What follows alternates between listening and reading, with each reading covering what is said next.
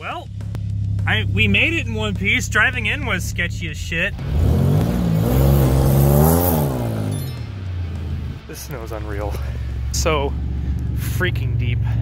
What's going on YouTube? It is Luke Waters back again with another YouTube video, and as you can tell from outside, it is a complete snowstorm where I'm at.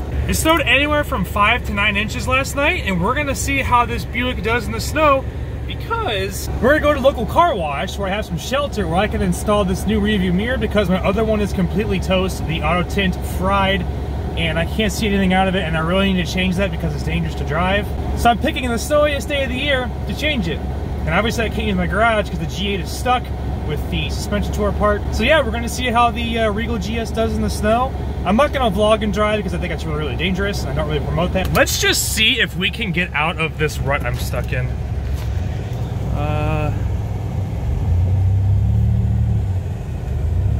Come on, baby. Oh, oh, oh. And we're free. Well, we made it in one piece. Driving in was sketchy as shit.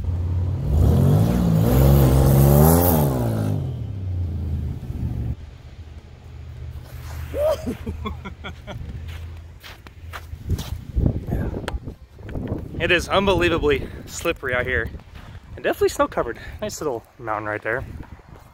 I didn't want to hold it around it for too long. The 4T65E transmission is complete junk in these cars, but we got it in the wash bay. So like I said, the reason why I bought it here is because my rearview mirror is completely toast. I literally can't see anything out of it, and it's really dangerous to drive, so I'm gonna swap that out real quick. And to swap it out, it's pretty easy. Just pop this guy up right here, and you're gonna have two to, ew, what the heck? Ew. And of course, the one time I can really use my impact for something, I forget it. I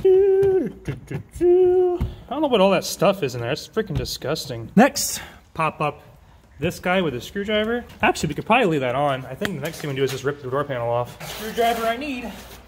The screw right here. Pop right off. There we go.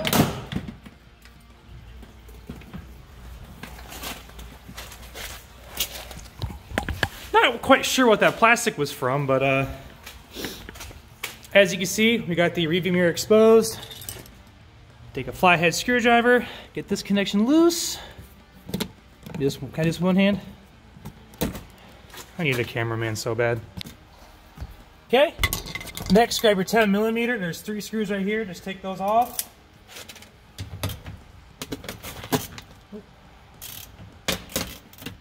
Don't beat your door panel too hard. Okay, out with the old. I've really been doing this for like 5 minutes.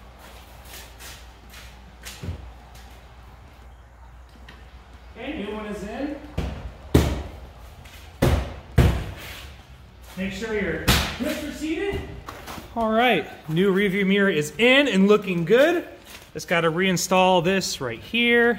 Take your black screw that you took out of this hole and put that back in first. It'll go in just fine. Then you want to put in your 2 10mm nuts, and then bam, car's back together, ready to be back on the road. Voila! Look at that. I can see so many things in the road now. Now I did get this rearview mirror out of a Buick Century. I'm curious to see if the wiring is the same and the rearview mirror will move with the controls, so let's find out. Ooh, it's chilly outside. Let's get this heater on. Get this bad boy fired up. Need gas too. Okay. See if the mirror controls work. They work! All right, cool. Heck yeah, dude. I can see the whole world again. Very, very exciting. I'm gonna head home to finish up this video and talk to you guys if the Regal GS is a good daily winter car. We'll see you guys back in the garage. So, like I said, we're back at the house. I plan on making more videos of me out driving in the snow with the Regal, but number one, my phone was dying. I didn't realize it was at 5%. And number two, the roads really weren't bad, and there wasn't too many parking lots that had snow left in them. I want to do some snow donuts and do some fun stuff in the snow, but looks like I missed my opportunity for that.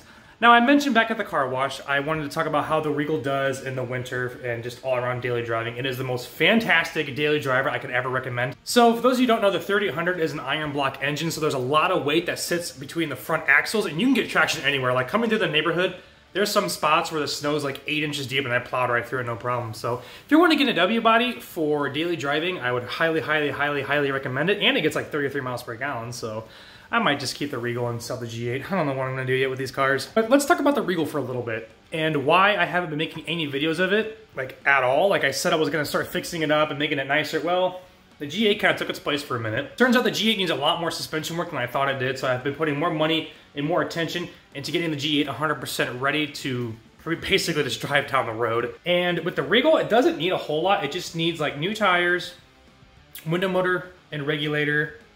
It needs a new cooler intake because the one I have on it is basically just junk and trash. I think I have some parts to make a better one here. I just haven't got around to it.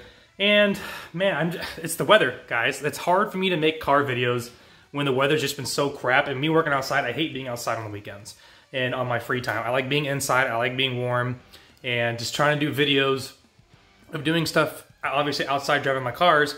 It's kind of hard to do. That, and there's not a whole lot of interesting stuff. Like, I don't want to bore you guys with just constant update videos and just me walking around my garage. Like, I want to be out doing things. But I can't really do that until the summer, especially with the Caprice being in my parents' house. It really sucks too because I can't do anything with the Caprice.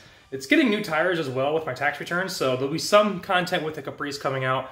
Like I said, for now, I'm just kind of hanging out in my garage and doing some updates and obviously doing some small stuff here and there to the Pontiac G8. But yeah, short little video for today. I haven't made a video all week. Really sorry about that. I've been trying to post more often, but there's nothing going on, man. I'm just waiting on parts.